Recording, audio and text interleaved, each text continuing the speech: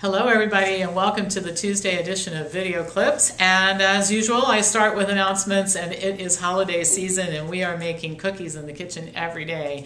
We have beautiful cookie boxes, two varieties, well 3 or 4 varieties available depending on what you choose, but one is gingerbread biscotti. Every day I pray that all the gingerbread biscotti get shipped out so there aren't any of them laying around, because with the building smelling like gingerbread, it's very hard to not go back and sample the cookies.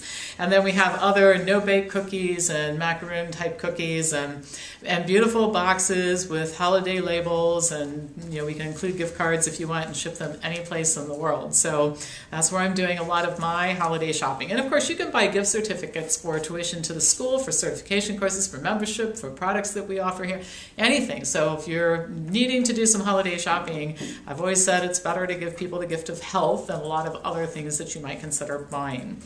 The second thing is, until the end of the year, we have some great certification specials that allow you to save up to like $1,800 if you buy a package, and winter semester starts in January, so believe it or not, it is already time to start registering for classes that we're going to offer in 2017.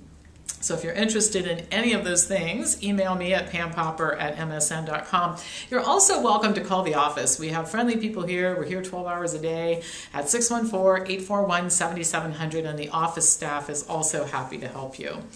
All right, today we're going to talk about iodine and thyroid function. Lots of misunderstandings about this topic. So let's just start with, we need iodine. It's essential for the production of thyroid hormones, including T3 and T4, which influence the development and function of almost all organs in the body. The thyroid is very, very important. The body regulates iodine levels. So when iodine levels drop too much, TSH levels, thyroid stimulating hormone levels, increase, and they can continue to do so until the thyroid actually increases in size. We call that a goiter. When iodine levels are too high, the body makes adjustments in order to keep the thyroid from becoming flooded with iodine.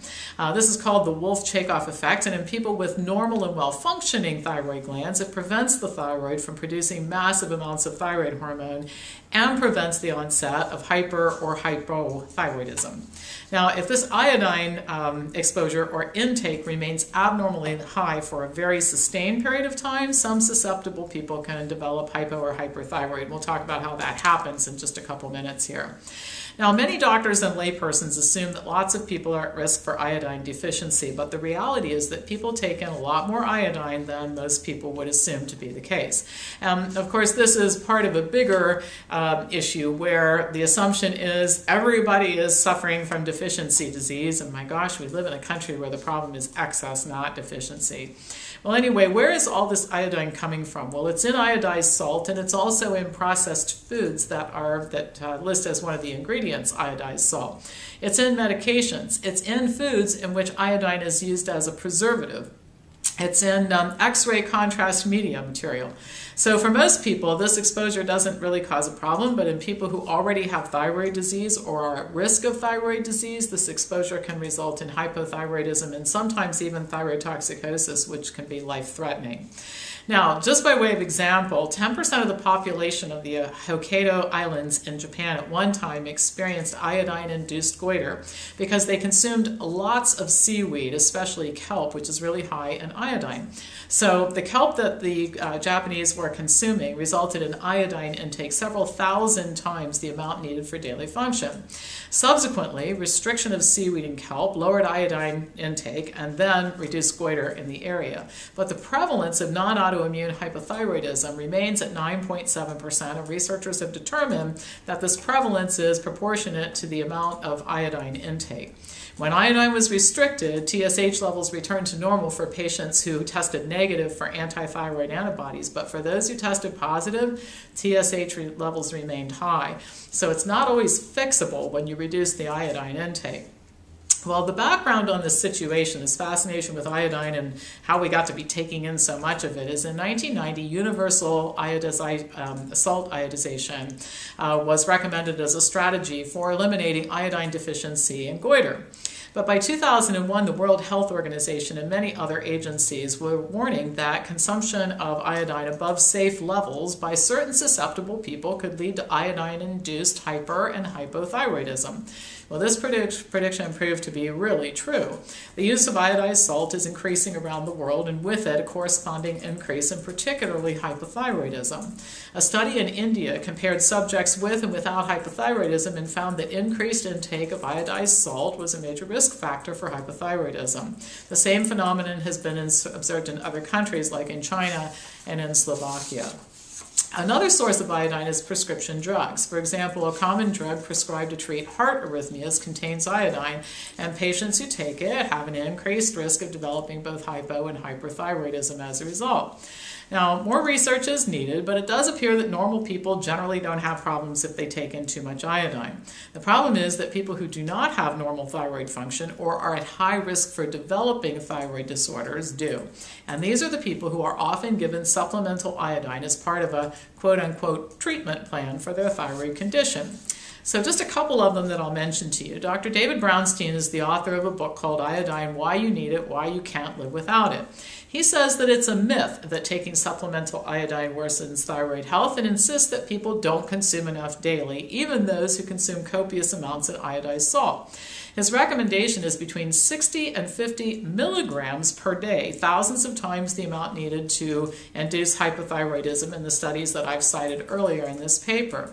Brownstein also claims that iodine deficiency is associated with other conditions such as autism, ADHD. He has a whole list on his website. Another alternative medicine doctor, Jacob Teitelbaum, also claims that people are iodine deficient, and this not only contributes to thyroid disease, but he also claims that it contributes to breast cancer, breast tenderness, and fibrocystic breast disease. He also prescribes large doses of iodine, between 6.25 and 12.5 milligrams a day, not quite so wild as Brownstein, but still several thousand times the amount needed daily for thyroid function.